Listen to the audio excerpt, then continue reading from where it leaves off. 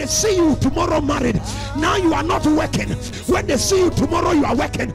Now you are. In the book of Luke, Anna, in the face of the baby, Anna looks at the face of the baby and could see the Savior.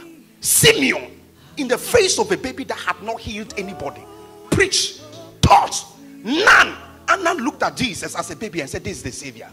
Simeon looked at him and blessed him and said, this is the Savior. Because they are men and women of prayer. Even in the face of a baby, they could see the Savior.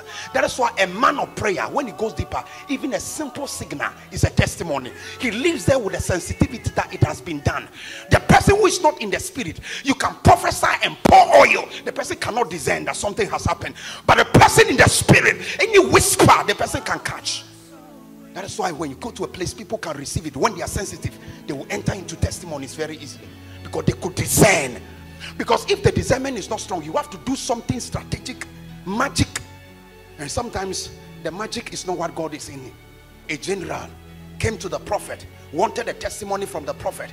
And then when he went to the prophet gave him a simple instruction. He said, go and bath. I mean, not only one time, 7 times. The guy looked at him and said, if it is bathing that brought me here, I mean, I have bigger rivers in my city. Do you know where I'm coming from? I mean, here you have Jordan. Jordan is a very small river. I mean, people can dance around. Do you know the oceans have across? If it were bathing. He said, I thought the guy would come out.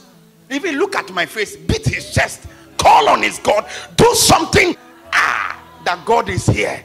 And when I came, the person didn't do something. He just said, go and bath. But in the similitude of just going to bath is where the code of your testimony. But if you cannot design the moment, you begin to design your formula.